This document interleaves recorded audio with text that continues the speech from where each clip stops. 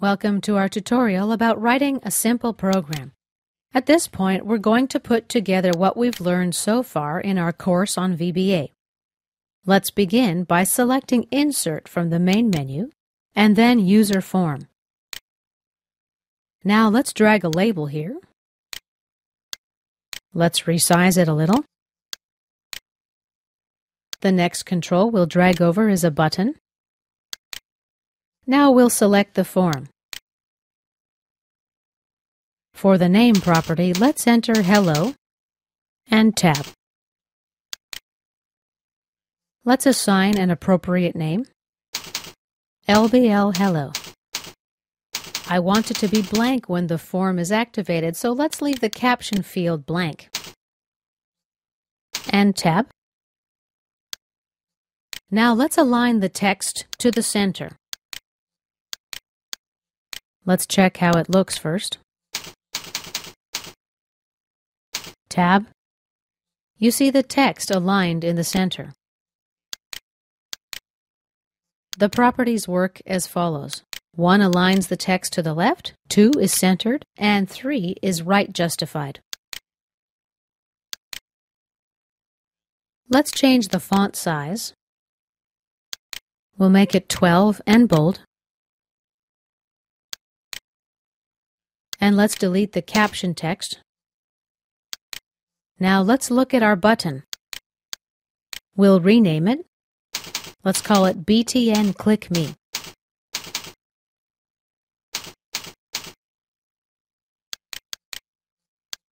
Let's enter a caption.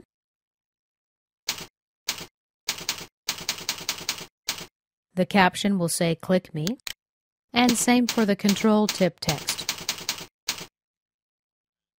Now we're ready to write some code. Double-click on the button to get into Code View.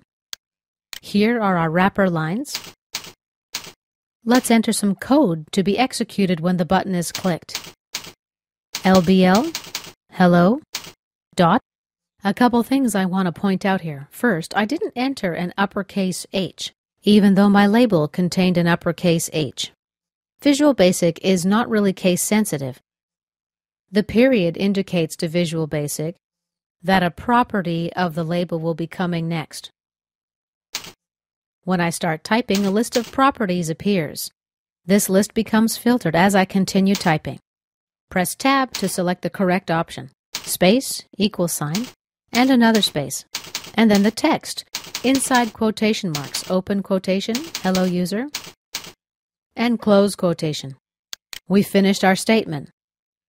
Notice that Visual Basic changed the lowercase h to an uppercase H. What will happen here when I click the Click Me button, the caption property of the label LBL Hello will store the string Hello User. The quotation marks before and after my characters indicate that this is a string. Let's run our application. When I click on the button, the text Hello User appears on the label. With the Click Me button still selected here, let's choose Double-Click from the drop-down menu on the right. A second shell appears, hard return. Now I'll copy this code, right-click, copy, right-click, and paste. Let's replace this text with double-click. That'll be the name of this event to distinguish it when the program is executed. Let's run our program again. Now when I click once, we see Hello User. When I click a second time, I see the new text that I just typed. Let's get out of runtime and write some code for one more event. Mouse down, for example. My shell appears. Let's paste in the previous code that's still stored in my cache. We're going to replace the text again. We'll replace it with mouse down. Oops, I selected the wrong event here. Okay, let's delete all of this. Select mouse down. Now let's paste the code. Right-click. And paste. And we'll change this caption text here to mouse down. Let's run our application again to see how it works. Now when I press down on my mouse button, I see the mouse down message. My next event should be the mouse release or the click. And here is the Hello User message. Let's return to design time. Let's write code for one more event. This time I'm going to use the event mouse up. Let's paste my previous code. Right-click, paste. We'll change the caption property to mouse up. And let's run our application again. Now when I click the mouse button down, I get the mouse down message. When I release the mouse, I get the Hello User message. As you may have guessed, we have two simultaneous events, the mouse up and the mouse click. They get executed at the same time.